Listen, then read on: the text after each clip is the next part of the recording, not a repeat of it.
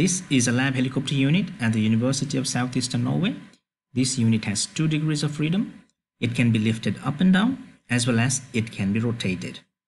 To lift the pitch or the nose up and down, we supply voltage to this front rotor or propeller.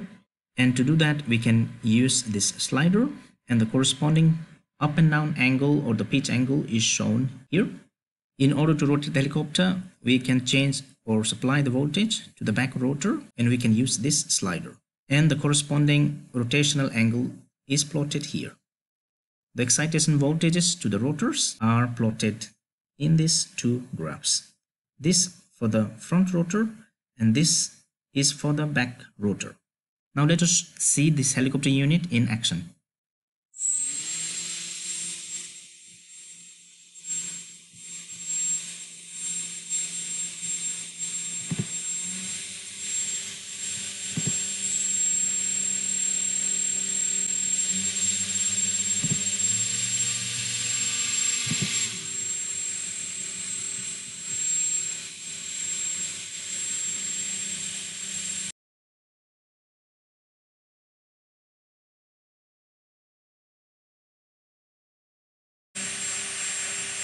There is a peculiar behavior that this helicopter unit shows, and that is something about the deadband.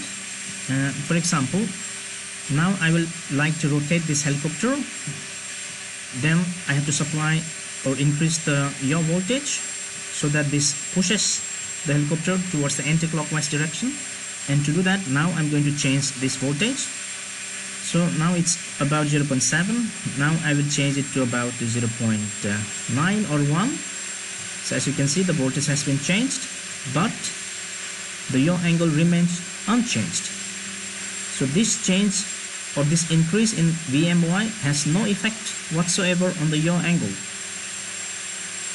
So there is a certain band of yaw voltage that has no effect on the yaw angle.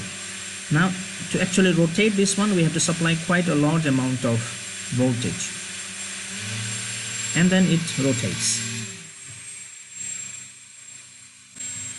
Now this is how the real unit responds with a certain deadband, and the challenge is that the mathematical model which uses physics to describe the dynamics of this helicopter unit, if you supply this increased voltage to the mathematical model, then this yaw angle is going to change. It's not going to remain like you see it here.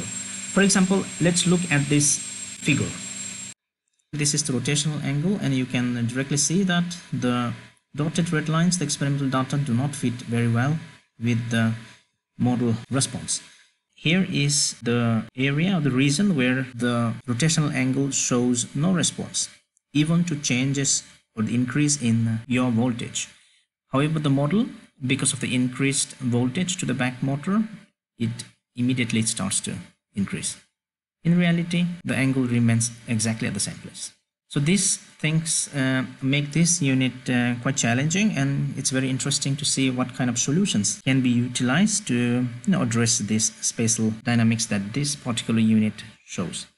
What I believe is the reason for this peculiar response of this unit is because when we were constructing this unit, we put all of these wires inside this tube, and as a result, when it rotates, it kind of creates some twists and some sort of resistance to movement, I suppose, but I'm not very sure about that. But if there exist solutions in order to capture such kind of dynamics, that would be interesting to look into.